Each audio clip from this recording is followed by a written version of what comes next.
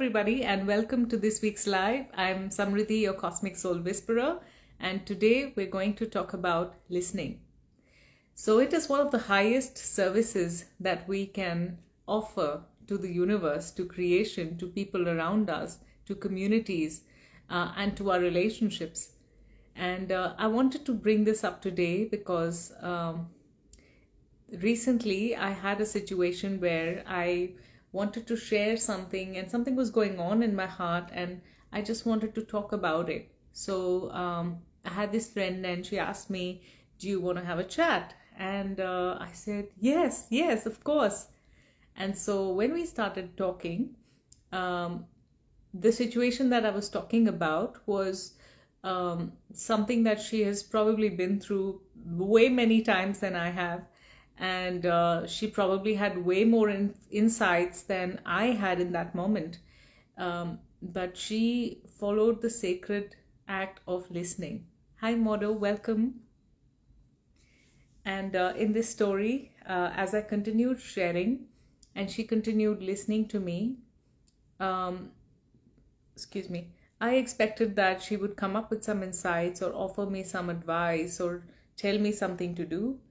Namaste. And she did not. She simply did not. She created this sacred space and offered her sacred service of listening to me. And in that moment when she was listening and holding that sacred space for me, welcome Valerie, I realized that whatever I was talking about had already transformed itself in my mind. We underestimate the power of sacred listening because we bring up so many other things in our logical mind about how we can add value and how we can provide service to other people through our tips, through our advice, through our insights, through our own experiences. And at the same time, what I have come to realize and what I've come to understand is that in any situation, you can never go wrong if you're just listening. But there can be so many things that can go wrong with the way we provide an advice or we provide an insight, or the way we participate in that conversation with our own inputs and our own take on it. But if we are listening and we are in the sacred service of just holding and receiving that space for somebody,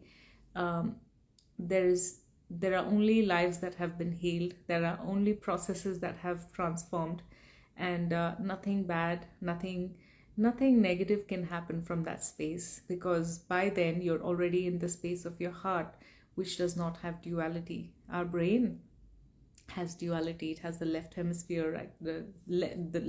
It has the two hemispheres, the left hemisphere, right hemisphere, the medulla oblongata. I don't know where that would be, but mainly the left and the right hemisphere, and that's why it's kind of binary in its thinking. But the heart is not. Yeah, you might say heart has 4 chambers, but from the point of view of understanding, when you're in your heart, you know that energy is of coming together. It is not of dispersing or diverging. It is about coming together. And when you listen from here, it is psychically, energetically healing the other person, and you're doing a lot. They say that when we speak, our brain activity is, let's say something, I don't remember the numbers, but when you're listening, your brain activity is much higher compared, when you're doing sacred listening, your brain activity is much higher compared to just speaking. And I think I found this data from one of Bashar's conversations. Bashar is a multidimensional being that is channeled through Daryl Anka, and I really love his teachings, and I've been following him for almost a decade now, or maybe more. And some of these really amazing insights have come through him. And in this sacred act of listening, I have noticed that in a lot of times when I have been that sacred listening space for somebody, a lot of psychic energy has been transferred, a lot of insights and visions have come through, and our multidimensional selves engage in that conversation and take it up from there. and it provides us that space to do that. But the thing is, when we are in sacred listening, it's not about mentally switching off and going somewhere else.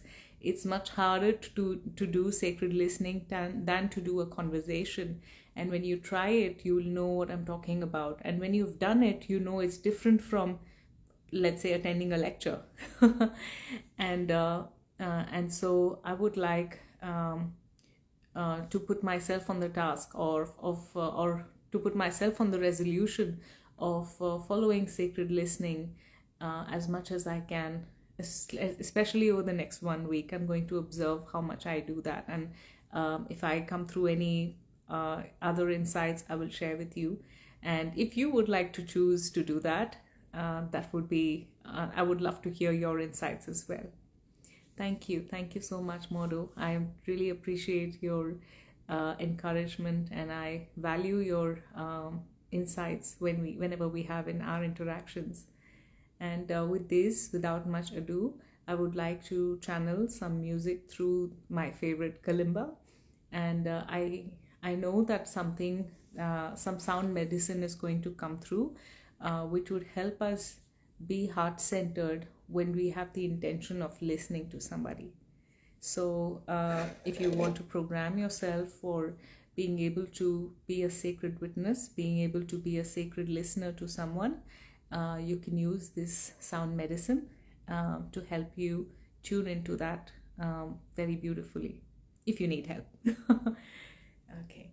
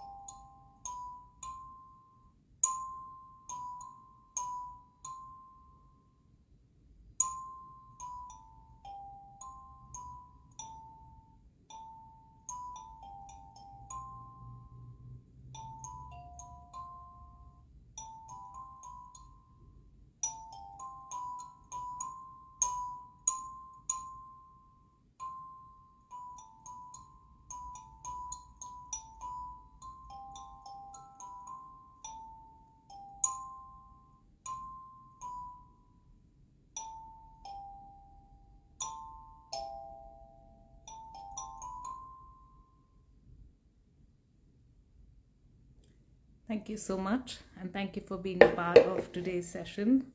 Welcome, Aktamul, and I'll see you in the next one. Until then, have a wonderful week, and hope that you can practice more sacred listening for your own thoughts and for the thoughts of others. See you.